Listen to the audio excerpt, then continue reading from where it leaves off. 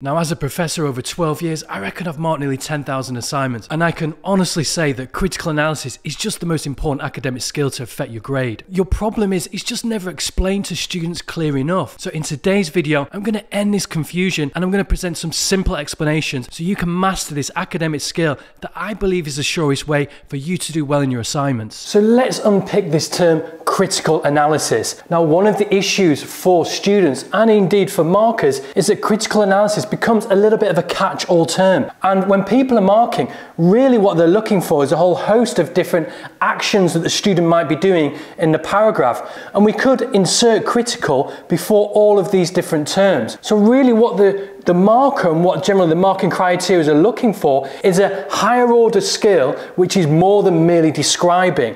And therefore what we're looking for is a term that I have, relational action between things.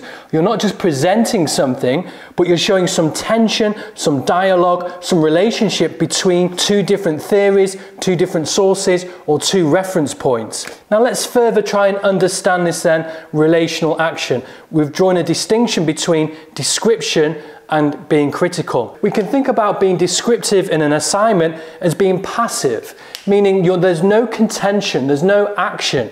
You're merely presenting, describing, or giving an overview of the topic that you're having dialogue with. It's a much simpler way of communicating and it's easier to do. Very often this is why students end up doing description, because once you start in the process of writing, it's just the easiest thing to do. You're literally just placing one word after another and it can immediately appear from the thought of your mind because there's no real work or action that you're inserting into the description. It's all very self-evident what the sentences should be doing to describe something. So if we think about this in terms of an assignment, if you were merely being descriptive, you'd just be almost listing a set of ideas, and it might be referenced, so you might have 4 references on the page, but there's no actual conversation, there's no dialogue, there's no tension, connection, development between the different points that you're talking about. You're merely presenting these points. So description then is very different to being critical. Being critical rather than passive, the marker is looking for you to be active. There's a doing of something between X and Y, between two different sources or two different references or two different theories that you're using. Very often in marking criteria, which people use to guide their marking and how they award the mark, a key term that we might have is use of sources. So in terms of use, the marker wants to see some level of engagement, some activity, some linking and connecting between these sources to show that there's academic labour and work and intelligence going into it. And of course, it becomes very easy then when we check over our work to think about, am I actually using the sources? What am I doing with them?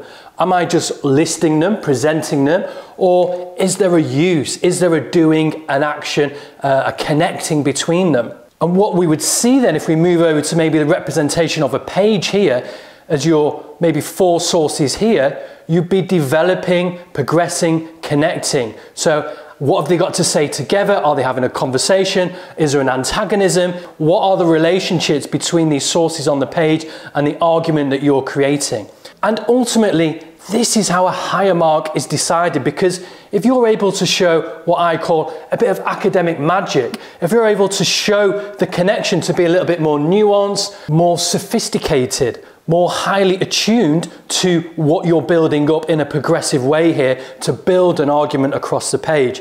And this is really important because it's not just about being critical across a paragraph of a page, it's also then importantly to be progressive. You're developing the meaning of the paragraph, what it's about, through a form of argumentation. So you're building, you're tinkering, you're finding these relationships in the sources to ultimately build a position. And that's also how you're using the sources. We'll look more closely at this term academic magic in part 3. We'll get to the heart of it, how you transition into those really top marks by displaying high levels of academic skill. I now want us to turn to marking criteria so we can see what the marker is examining and how they award higher marks through certain levels of critical analysis that they're able to see in your work. Now, every university you're at and every department you're in will have its own marking criteria, and it's there to give markers a guide to how they award different levels of mark for the assignment, and also importantly a framework for the students to look at, so they're also able to see what they have to aim for, what they have to do to get into the upper echelons of a mark being awarded. So the key is to become familiar with the marking criteria of your department and the specifics of different things that they're after and that they're looking for. These are some of the things that I've snipped out in the plus 70 regions of awarding marks. So this shows us to get a mark above 70 that they're wanting us to demonstrate lots of different things. It's all very good to have a criteria like this, but there just seems to be a whole host of different terms in the requirements of what they're wanting us to demonstrate, so it can get very confusing. Very often I don't think markers are making this distinction between, oh, this is analysis, this is discussion, this is critical reflection, this is evaluation. Really what they're wanting to see is something more than mere description. They're wanting to see this relational activity between sources, so showing contestation, showing difference, showing connection, showing extension, show how they're having a conversation with each other and how you can build an argument and a picture throughout making these connections across a paragraph and an assignment.